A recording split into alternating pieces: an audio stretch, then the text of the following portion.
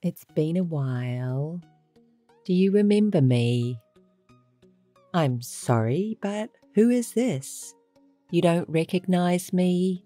It's terrible. It's Alexandra. Alexandra Thomas. I couldn't reach you, so I created a new account to contact you. I can't believe it. The absolute nerve. Are you the Alexandra? You finally remembered. That's right. The Alexandra. It's been a while, hasn't it, Claire? Even though I blocked your number so that I never speak to you again, you have the audacity to create a new account to contact me. Are you serious? You're awful. Of course I'm serious. Have you lost your mind? This is just not done. You can't create a new account to contact me. You broke up this relationship. There is a reason you've been unable to contact me. Well, this was the only way. As I told you, I blocked your number because I didn't want to speak to you again. What? You're awful. We're best friends, aren't we? Best friends? Are you serious? Now I'm convinced that you've lost your mind. I just wanted to get some advice from you. Wait a minute. We're not best friends anymore, and I am not here to give you any advice. Don't act like you've forgotten. I don't want anything to do with you, and you know very well what the reason is behind my decision. The reason? Oh, don't tell me it's still because I stole your husband from you. Really, Claire? You are so extreme. I don't even want to remember you or think of you, never mind be friends with you. That's just logical. You stole my husband. Alexandra, don't contact me again. Wait, I've gone to all this trouble to speak to you. Don't be so rude. Oh, but I understand. You've always been so preoccupied with your own feelings. You can't stand seeing me happy now that I have married your ex-husband. Am I right? What? We are happily married and he will never be yours again. So, what? Do you want me to celebrate? Okay. Congratulations. Good job. I hope you can live with the knowledge that you married a man who easily threw away his wife to be with her best friend. Does that make you feel warm and fuzzy inside? It's because of behaviour like this that he chose me. What? Because you're a bad loser and a sarcastic person. That's why he left you. Understand once and for all he chose me because I am kinder and more attractive than you. You're ridiculous. Maybe you should be focusing on self-improvement. If you continue like that, this will happen to you over and over again. You will always be left for a better and more attractive person. What? Take it or leave it. It's just my advice to you. Thank you. It is rich hearing you talk about self-improvement while you've been imitating me for a very long time. Maybe you should apply your advice to yourself. Excuse me? What do you mean by imitating you? I haven't been imitating you. Time to look into the mirror, Claire. You had a personality change and you know it. What? That's not true. Even the way you talk is different now. You imitate everything I do, the way I dress, my hairstyle, the way I talk. Finally, you went as far as stealing my husband.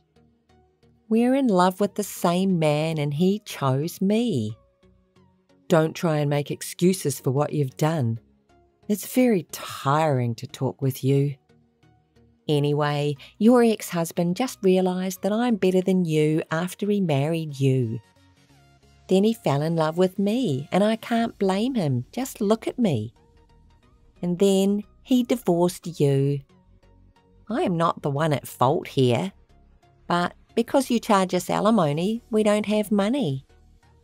Wait, so you contacted me to talk about money? How stupid. It's your fault you had an affair. So it's just natural to charge you alimony. Well, now that you have all our money, can you not help us out? What? Are you serious? Are you crazy? You brought this on yourself. Please don't say such unkind things. Hear me out. And I'm pregnant now, so I need some money. Pregnant? Your pregnancy is none of my business. You know, while we were married, he said he didn't want to have a baby. He said he didn't want the responsibility of childcare when we were both working. Are you okay with that? Aw, are you worried about me? You're right, and he said that before, but I want to be a housewife, and when I told him I'll do all the housework and childcare by myself, he changed his mind and wanted a baby. Oh, really? Well, congratulations.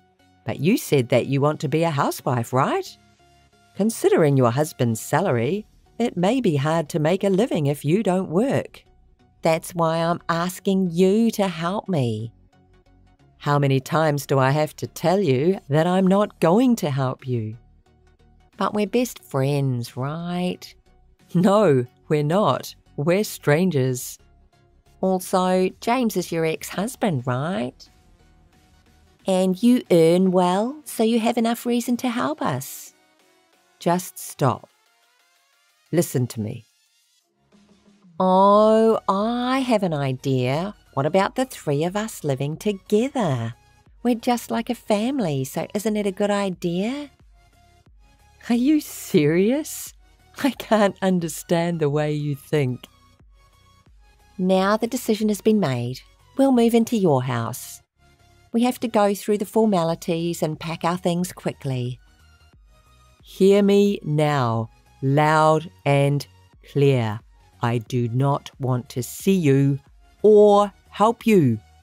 I'll never let you in. Claire, James is asking you to pick him up to move into your house. What? You must be joking. You cannot possibly be so selfish. And did you forget I told you not to contact me again? You did not listen to a single word I said. Actually, James wants this for me. I'm struggling with morning sickness and he thinks it will just be easier for me to be with you. Let's leave the past behind us and then you can help me as your friend. Do you have a car to pick me up? James said he gave it to you with the divorce. I have never met anyone like you. You are not in touch with reality. You and James are a perfect match. You're both extremely selfish. I won't pick you up. And, by the way, the car has always been mine. I bought it with my own money when I was single. James says he doesn't care about the details. Could you listen to me?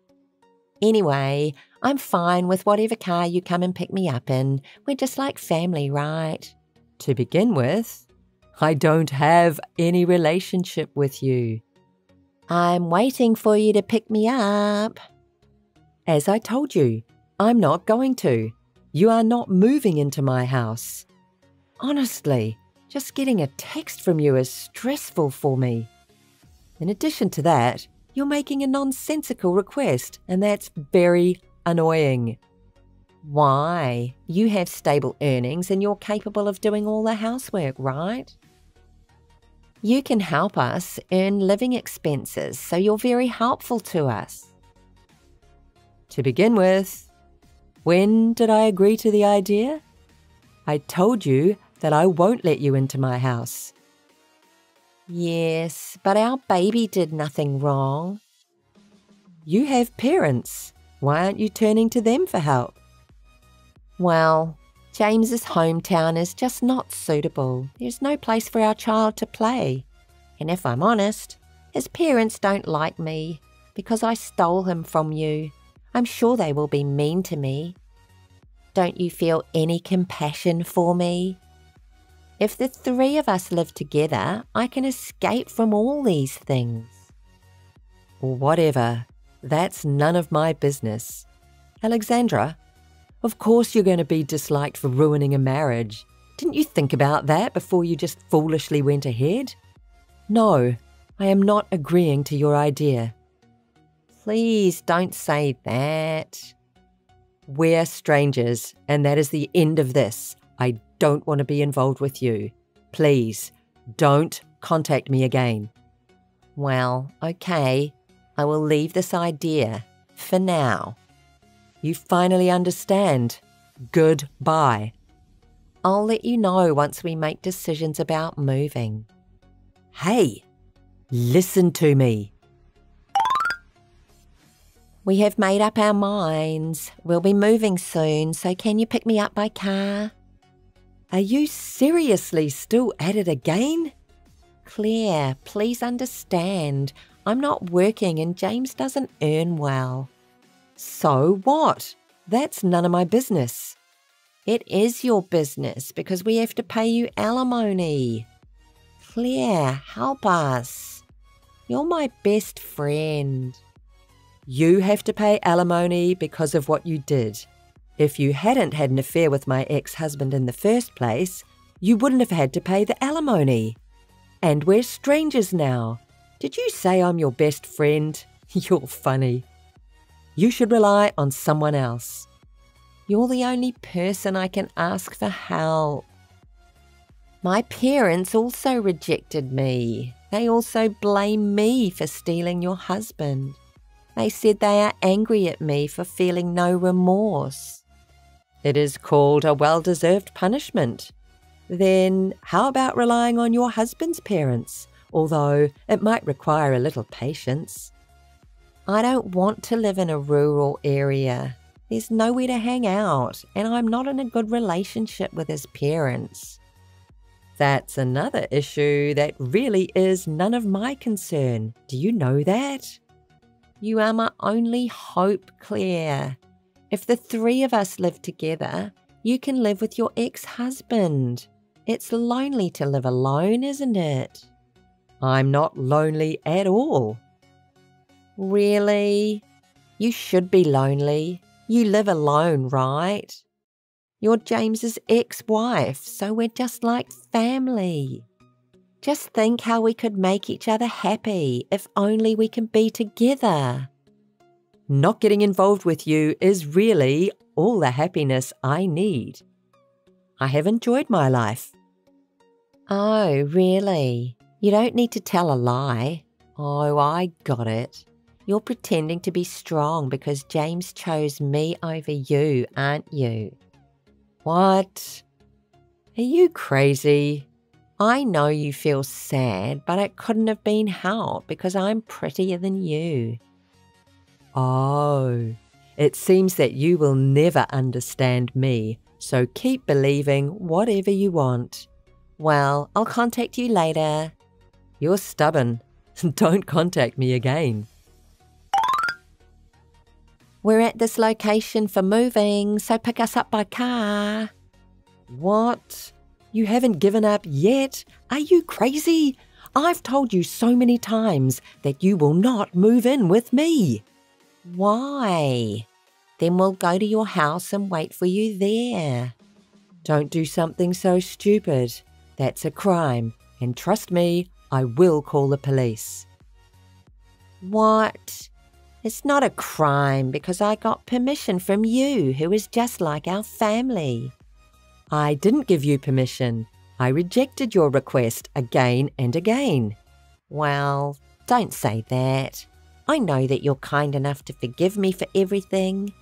In the first place, how will you get into the house without a key? We're already at the front of your room. There's a security device at the entrance of this apartment. I entered with other residents, and my husband and I will pick a lock, so don't worry. Did you say don't worry? It's obviously a crime. We have to do this because you keep refusing us and won't let us in. And it's not a crime because we're connected, just like family. Really? All right. By the way, I moved to a new house when you contacted me the other day, so that's not my house anymore. You keep making these crazy statements. You're just lying, aren't you? We've finished picking the lock already, so we'll wait for you inside the room. Hey, did you really move? It looks completely different from your previous house. I told you. I moved. The police will be there soon, so how about having a cup of coffee until then? Hey, stop joking. I'm not joking. The apartment has a good security system, so they should be coming very shortly. What? I picked the lock. If you've actually moved, why didn't you tell me your new address? Huh? Why do I have to tell you that I've moved, even though I don't want to be involved with you? Because I talked to you about the three of us living together. I didn't agree with the idea. And I warned you that breaking in is a crime. To begin with, even if that's my house, it's trespassing. No, it's not. I told you before, it's all your fault. Come here immediately and explain everything to the police. Hey. Take responsibility for what you did. No way. You're disgusting. And I told James's parents that you're moving to their house. What? Why? That's disgusting. I'll never go. I don't want to live in a rural area. I want some help with childcare and housework so that I can live in idleness. You intend to force me to do everything so that you can have fun, don't you? I'm not forcing you to do anything. I was just relying on you. I can't understand why you rely on your ex-husband's wife. His parents will say that you have to do all the housework and childcare. That's why I don't want to live with them. I just want to relax.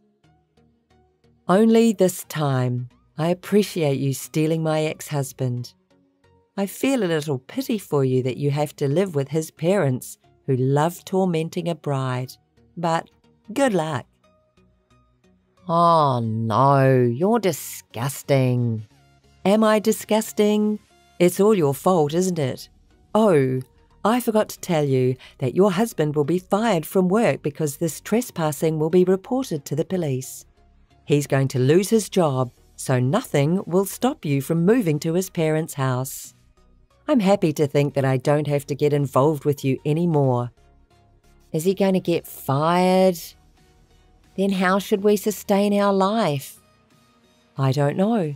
Figure it out by yourself. Think together at last. No. This happened because you selfishly didn't tell me that you've moved. It was your fault that you stole my husband and decided everything selfishly. Don't blame me for your misfortune. Help us with things like living expenses. What? Why? No. You just have to ask his parents. I don't want to. We're best friends, aren't we? You're the one who betrayed the friendship, right? Oh, no. Oh, my God. The police have arrived. Hey, do something. Explain the situation to the police. Missed call. Claire. Hey, Claire. Alexandra and James were arrested by the police. It was their first offence, so they got released shortly, but they were taken to the remote rural area because they didn't have anyone to rely on. James couldn't be re-employed, and he's moving from one part-time job to another. and Alexandra is doing housework and childcare and listening to her husband's mother's sarcasm.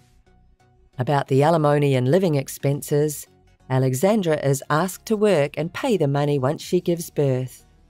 So she seems to be scared of her future after giving birth because she has to work in addition to housework and childcare. Alexandra contacted me to ask for help a couple of times, but I ignored all. I'm enjoying my peaceful, single life.